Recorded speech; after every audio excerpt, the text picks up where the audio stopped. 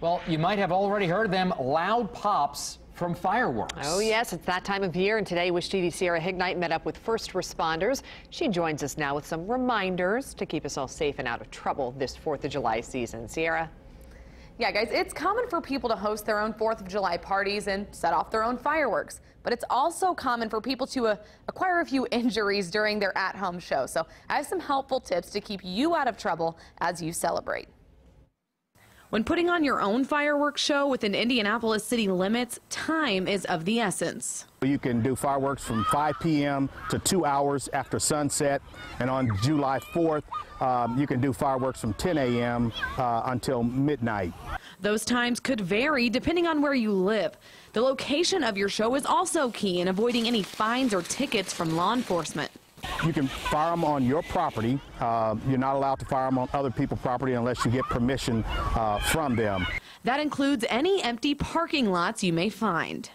First responders say it's important that if you're calling to make a complaint about fireworks, not to call 911 unless it's an emergency, but instead call 311. When you call 911 for non-emergency things, is that the people who are calling for emergencies will get put on hold, and they'll have to wait longer to report their actual emergencies. This time of year, police say they see an increase in the number of people reporting shootings. We always see an uptick in calls around the time of fireworks going off 4th of July, things like that.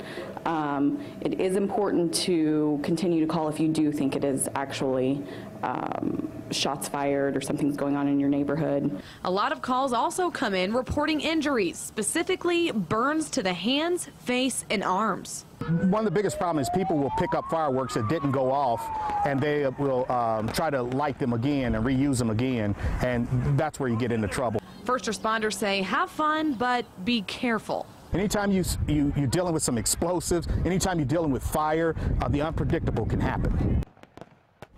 It is recommended to have some kind of water source close to you when you're letting off fireworks to put them out after you let them off or in case of an emergency. You can head over to wishtv.com to find what firework ordinances are in your city.